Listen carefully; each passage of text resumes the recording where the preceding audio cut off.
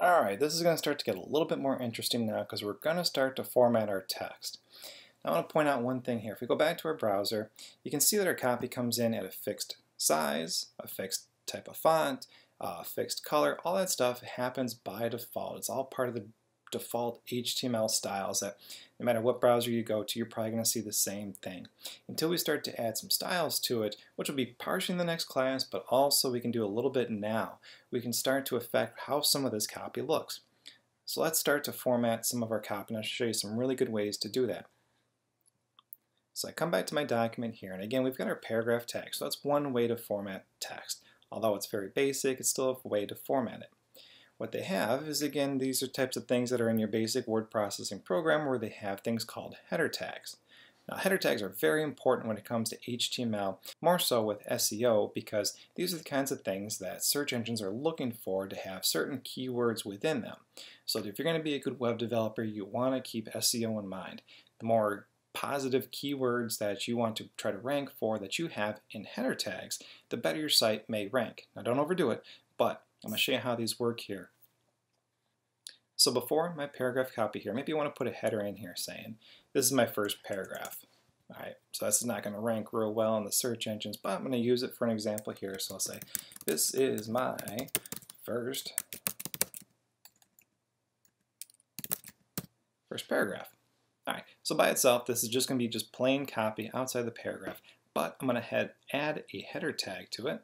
And in this case, because it's the first one, and it's because it should be the most important one being at the top of my page, and it should be kind of the main description of what the whole page is going to be about, kind of like a page title, I'm going to give this one a header 1 tag. Now it's very simple to do. I don't have to spell all that out with HTML. All I have to do is the less than, and I'll say H1, and I'll close that out. And again, you'll see that Dreamweaver wants to automatically close it out for me here. Whoops.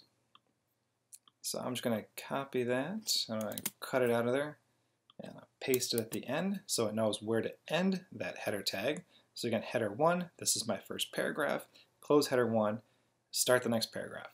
Alright, so let's save that file, and let's come back to our browser window up here. I'm going to hit refresh. Okay, so you can see this is my first paragraph. This is actually styled text. It's making it very large, still in the same font, same color, everything else that we have going on, which is the default settings here. We can change all this later, but this is a nice stylized first paragraph header text. So with an HTML, there's actually 6 header tags, and each one, unless you style them separately, each one of these will sequentially get smaller and smaller and smaller as it goes down, or as the H gets bigger. So let's do an example here to show you what I'm talking about. I'm going to go ahead and just copy this just to kind of make it a little bit easier here. And I'm going to add one below this paragraph. Now, I'm going to go ahead and change my copy just so I can see what the difference is.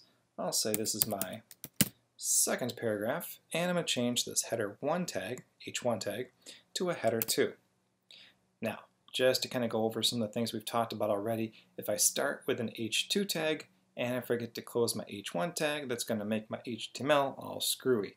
So remember, anything that you start, you have to finish the same way that you started. So I'm going to get that H1 and turn it into an H2. Now my document is properly formatted, and I'm going to go ahead just for demonstration purposes here. I'm going to go ahead and do a third and a fourth. Now again, this could go on up to 6, and you can actually use header 2, header 3, header 4, whatever tags. You can use those several times within your document. Best practice is to only have one header 1 tag.